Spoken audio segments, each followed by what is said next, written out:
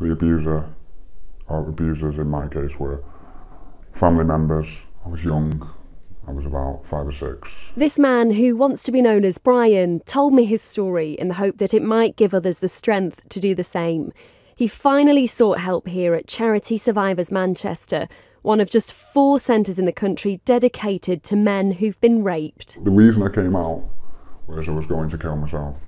That day I actually spent at the side of a train track. But when you walk through that door, you start a journey of taking your power back. Last year, 26 sexual offences were recorded by Greater Manchester Police every single day.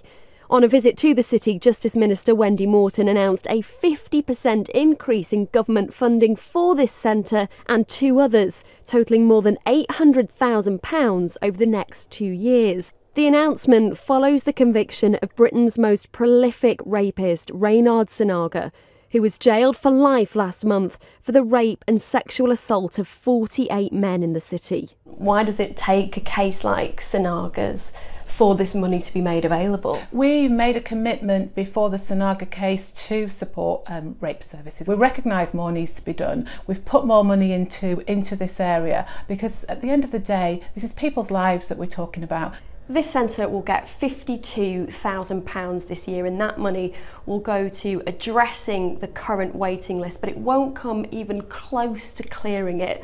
Some men are currently waiting almost 6 months for access to vital support. And the waiting list grew even longer following the Sinaga trials. They saw the number of referrals go up almost 5-fold, including contacts from his former friends.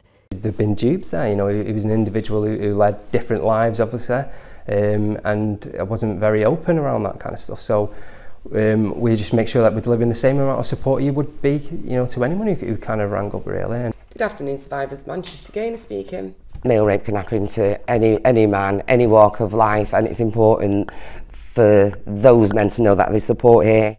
We've got to talk about the things we don't want to talk about. We are here for you and we can help.